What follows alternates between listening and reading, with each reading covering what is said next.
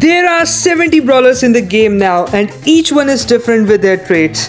That's why each one of them is known for something very pathetic too. Today I'll talk about 5 of such brawlers and what they are known for. So let's start with the first brawler, that is El Primo! El Primo, aka the Fidget Spinner. This one should be pretty obvious for you guys. El Primo is the biggest steamer of all time. You know about it if you are a solo showdown player. This brawler has only one goal. It is to be the fastest spinning fidget spinner of all time. Because it is the only way he can make friends, whom he will betray very soon. But yeah, my assumption is Primo players may look Chad, but they actually are very depressed, sensitive and mentally unstable. They don't have real life friends, so they decide to team in the game for temporary comfort. It's pretty creepy if you ask me.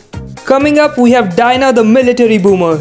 Someone who doesn't play Brawl Stars can't even imagine what a menace this brawler is. He looks like an old weak man who needs a wheelchair soon, but little do they know how destructive this old man is. He feels like a professionally trained military man back from World War II who knows how to annihilate the battlefield, but only at one condition.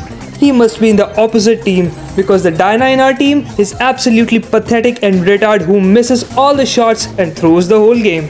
Isn't it relatable? Next is Fang, the Stuck Step Bro. Yeah, you might have heard about Stuck Step Sisters, but Fang, oh boy, help me, I'm stuck! You camp the whole match charging your super and creating too much pressure on your team in a hope that you will change the game by making an insane play. Your teammates are angry, showing thumbs down and angry pins, and then it creates the pressure back on you. And the moment you use your super, you get stuck on the wall at the absolute and most crucial moment in the game and then die. Your team loses the match and hopes to never see you again. Next up, we have Rico the Wall Lover. Yeah.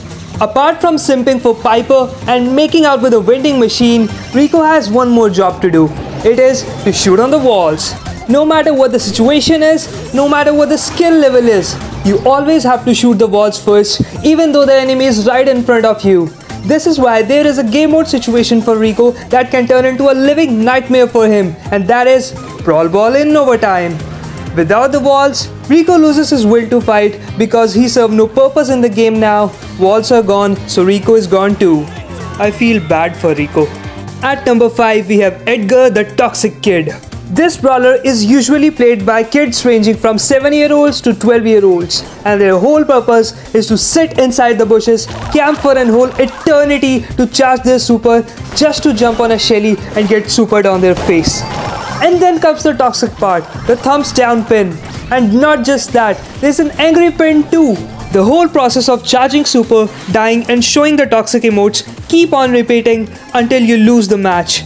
These kids will never agree to the point that Edgar is not the best brawler in the game. In fact, they will go under immense depression if someone told them that Edgar is actually one of the worst brawlers in the game. I think it's too much for today, guys. Thank you for watching, and let me know if you want a part 2 of this video. Bye bye.